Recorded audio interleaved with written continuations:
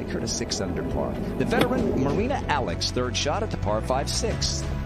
More than one way to make an eagle, Judy. Like that. That's one way to do it.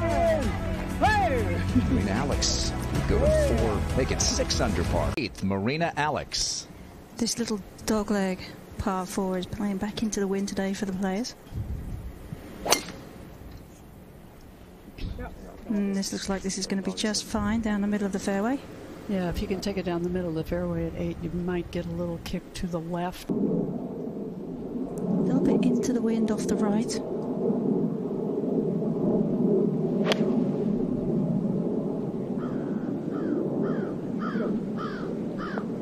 Go on. Certainly sounded good. Sounded like a really solid strike.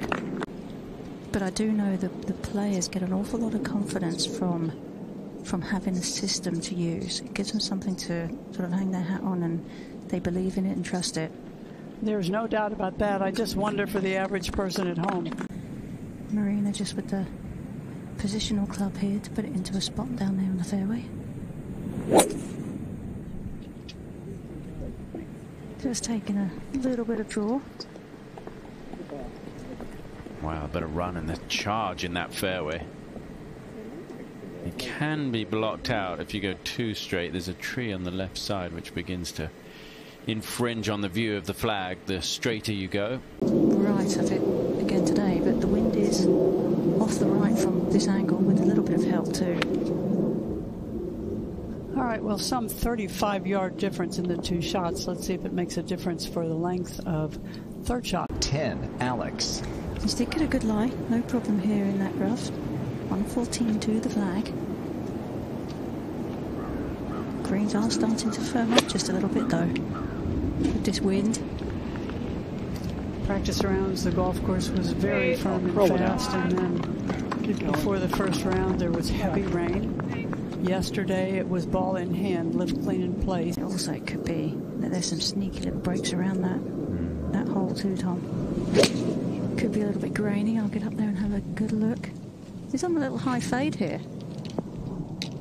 Yeah, she'll get to start with the high fade, and well, not 3 shots that finished close.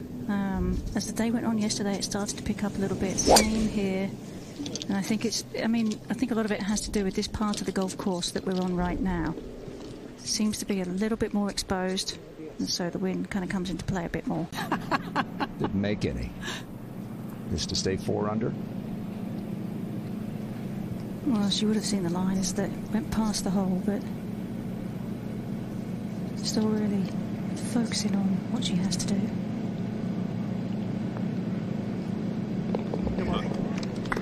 A few of us had the chance to go visit PGA Frisco. Well, it's downwind today, Tom, but the bunkers on the corner do come into play for Marina, so she has to play left of them. Yeah, yesterday we were seeing players, the long hitters, going over those bunkers. There you can just see in the bottom of your screen on the right side. In fact, they were driving it right to those bunkers and really cutting off.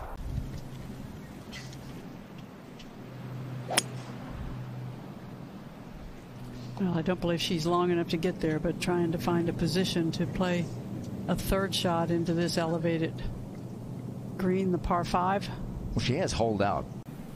Now, this is a very awkward green, so Marina really put her second shot in a great spot where she could just look right up the throat of the green. Good shot.